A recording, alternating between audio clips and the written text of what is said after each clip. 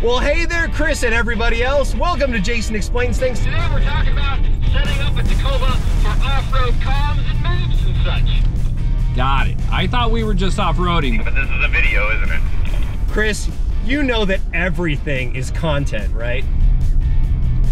Fair. That's fair. Well, I hope you guys have been following along here on the channel, but in case you haven't, this is my 2022 Toyota Tacoma TRD Off-Road that I've named Sarge. Finally, it is set up for off-road communications with a GMRS radio and with a dash-mounted rail system for phones and other devices. Let's take a closer look at the radio and rail system, and then we're going to jump back in time and I'll show you how to install all this stuff. Let's talk about the radio first. So this is the MXT275 from Midland. It is a GMRS radio. If you are going to use this, you do need to have a license from the FCC. I think I'm not exactly sure of the price, but I'll put it on the screen right now, and that license is good for your entire family and also for 10 years. So it's not that big of a deal to get it. I've got it, Chris got it, and we have used this exact radio for, frankly, what, like 2 years now? Yeah, we installed it in my 4Runner that my wife drives primarily, and also in Chris's Chevy Colorado ZR2 Bison. And I'll have a link in the description for that video if you have one of those vehicles and you want to see how we installed it. So we've used these exact radios for hundreds of hours at this point on multiple trips across multiple states with very minor hiccups to speak of, practically nothing. We're gonna go over antennas in just a second, but you're gonna want to install the stubby antenna and hardwire everything and not use the little magnetic one. And range with that new stubby antenna has been awesome. We actually did a range test, I think. Yeah, so let's cut to that footage. All right, so I am on my respective side of the valley, out where I live. Jason is gonna be roughly that way. All right, I am at the top of another trailhead that I frequent for mountain biking quite often. Chris is way in the distance, probably, I would say, right at the top over there. So that is 8 miles away. We sent each other GPS coordinates. If it reaches all the way to there, that's awesome. Chris, can you hear me? Can you hear me all the way over there? Over. I can hear you great, buddy. That's insane. How far away are we now? We are almost exactly 8 miles. Wow, that's really cool. Really cool. Now, Chris, we got a couple comments with that first range test, didn't we? Maybe a couple. Just a few. Hey, I welcome comments. Please comment on this video too. That was more for just visualization of that these work great. I mean, let's be honest here. When you're off-roading with a group of people, you're gonna be maybe like a mile or two apart. It's about just being, around the corner, essentially, with a little bit of obstructions with hillsides and trees and that kind of thing, and having the radio work great, and it has worked great. And oh, you're over there now, hi. Well, jokes. Let's talk about the rail system. So this is from Cali Raised LED. This rail system is extremely simple. You have a single piece of anodized aluminum that is mounted, I think, with 6 bolts to this plastic bezel piece, which is really easy to remove from your dash. I have from Trackform 2 arms right here, one for my phone that removes like that, so it's very easy to take your phone out. And then I have this one over here that has a simple 1/4-20 tripod mount, and I have that for a GoPro, but a lot of other things use 1/4-20. I also love the cable management, and this is so awesome. So I have my lightning cable going through the track itself. It has a place to put your cable. So unlike a lot of other solutions, I don't have any cords right here, and I love that. It's really, really cool.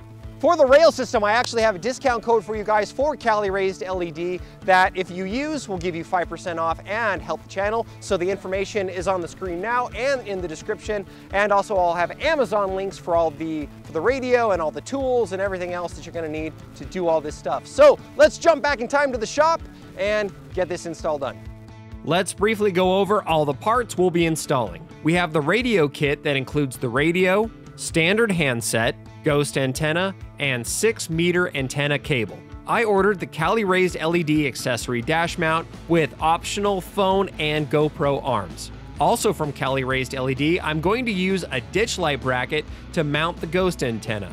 This is a really clean mounting solution that I loved on the 4Runner. Rounding out parts, I have an extended fuse cover from Guild Outfitters and an ADA circuit kit from Amazon.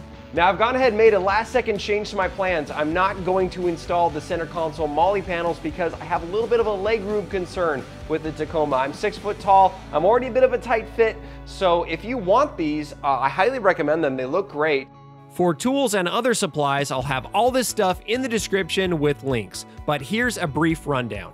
We have solder butt connectors, high quality wire connectors, heat shrink and flex tubing, mounting tape, electrical tape, zip ties, wire for positive and negative leads, trim tools, drill bits, baling wire for passing the wiring through the firewall, wire strippers, a drill, and a heat gun. So for this project, we're going to kind of start on the outside of the truck and work our way in. So we're going to mount the antenna with the ditch light bracket and the antenna cable. Then we'll pass that cable into the cab, which is probably the most intimidating part of this whole thing, but it's really not that bad. And then we'll move on from there. To mount the ditch light bracket, you'll need to remove the 2 hood hinge bolts. Use a Sharpie to mark the position of the hood relative to the hinge so you can keep your alignment correct. And she's free. Careful. A little bit of Loctite on these bolts, so we'll put a little bit of orange when we put it back on. Now secure the bracket and the hinge to the hood, making sure to align it as before. Install the antenna base and the cable to the bracket and route the cable safely into the engine bay. Make sure to keep the cable away from any moving parts and secure it with zip ties. I did several tests to make sure everything was looking good.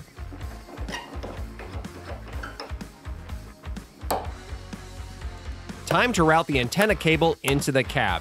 Use a trim tool to remove the floor trim piece and then this panel. You want to attach your antenna cable to your wire that we're going to use to pop through there. And I did this wrong the first time I did this, but you can actually just unscrew this, so it's a lot easier to pass through the firewall grommet. The firewall grommet on the passenger side has a perfect spot to use for your cable. Cut the tip off to this passageway and then use a fishing wire to pass the cable through. I like this spot as well because there's a lot less power wiring on this side. Keeping your antenna cable away from other power wiring will increase your radio's performance. But be careful when you do this to not poke any other wiring. You may also want to consider disconnecting the battery while you do this. And with that, we're done with the outside of the truck. I put a zip tie on that wiring grommet just to make sure that no moisture got inside the cabin. So let's move inside. Time to mount your radio. I did that first by adding some mounting tape to the radio bracket and sticking it in the desired location. I then pre-drilled 2 small holes and threaded in 2 black screws by hand. When mounting your radio, I don't suggest relying solely on mounting tape because it can fail when the interior gets hot in the summer. I'll cover in detail how I adapted the radio power cable into a fused, hardwired connection. But first, let's fund some future video projects. As you can tell, I like to do my own work on my Tacoma, including oil changes, and I'll have a video all about how to do one yourself on a Tacoma that I'll link below. In that video, I use Haviland Pro RS full synthetic oil. Haviland Pro RS is a top-tier performance oil that helps maximize engine performance and fuel economy because it resists thickening over time. It's made of 25% sustainably sourced plant-based oils. While it has all the performance benefits of a premium full synthetic oil, it also provides environmental benefits like outstanding fuel economy, emission control, lower carbon, and the fact that it's a USDA certified bio-based product. But most important to me, it exceeds the latest and most demanding industry and automaker standards so you can be sure your engine is protected. I also personally love the easily recycled packaging. Once the container is empty, there's very little plastic waste, and you can easily recycle the outer cardboard box. Thanks Haviland for showing my little channel some love and sponsoring this video. Well folks, it's time to come clean to you all. It's the next day, and I've been trying to hide this while doing this project, but I am kind of being currently overtaken by a cold. So thanks kids for coughing in my face. But my head's so burning. Hasn't he just got a cold? For God's sake, woman, he's a man. He's got a man cold. Do not, under any circumstances, move from this bed, okay? So let me show you what we've got going on here now for wiring. So I have taken an ATA circuit like this. I took the original power cable that came with the radio kit, with the inline fuse and cigarette lighter power, and I cut off the end, and I combined these two things for this. And I am pretty proud of this wiring.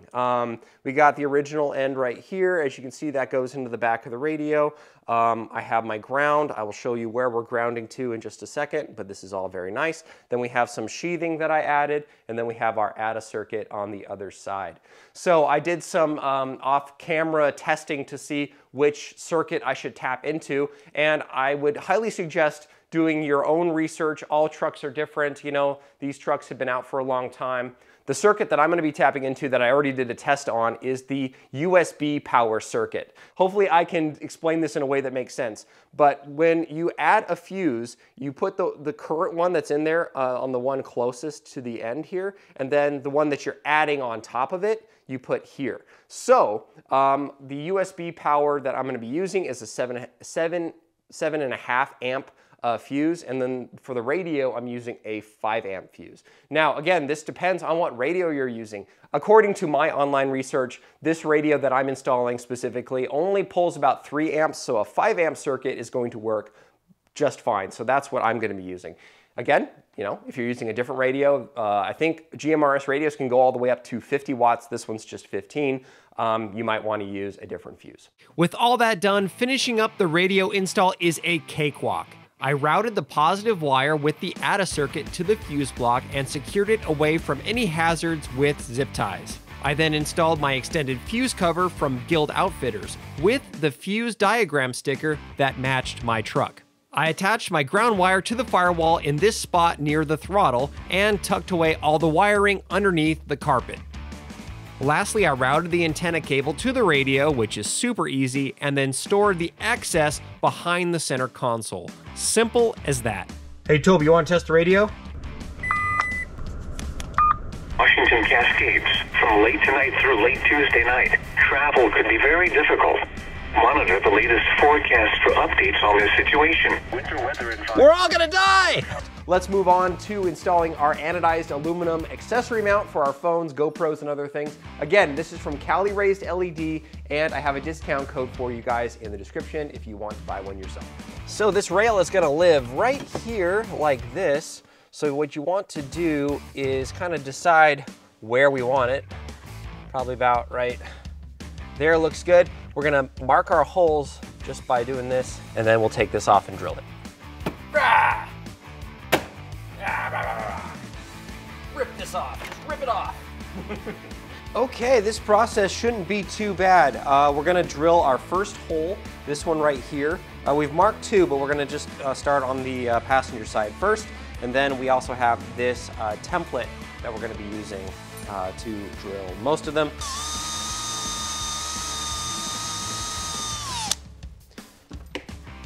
Second hole.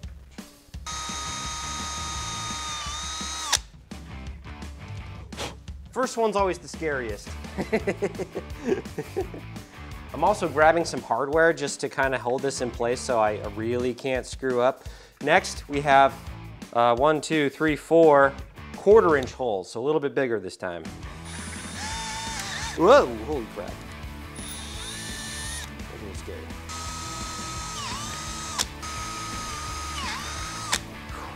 Next, attach the rail to the bezel piece with the supplied hardware. Fitting this perfectly was pretty tricky. For some extra info, I'll link to Cali Raised LED's video that they produced in the description. Okay, off camera, we had some issues. So this thing, I mean, I'm happy with the design. I think it looks really cool. But those tolerances for those holes were all a little bit too small. So I actually had to go and widen each one. That. And, okay, that's a lot better. It's not perfect though. It was a war between making this flush and making this perfectly level with the dash. Here, you can kind of see this is like flush perfectly and this is a tiny bit not flush. All of these dashes are not exactly the same. You know what, that is a lot better. That was a lot better than a couple tries ago. So, awesome. This off-road comms project was part 1 of phase 2 of a multi-part series where we're gonna get Sarge here like all decked out, and a lot of the stuff has already been installed because I went on an installing spree in December and it's all kind of spoiled, so you can kind of just look at the truck and go, I think, that's different. So stay tuned and subscribe for that, and we got a lot of cool stuff for Chris's truck too. Absolutely. You want to tease that? Sure, I am not done yet. The old Flying Bison Appa here is about to achieve its final form. It's gonna get bigger and maybe like Big and round. Big and round. Yep. Well guys, until next time, God bless, and don't forget to be yourself. Yay!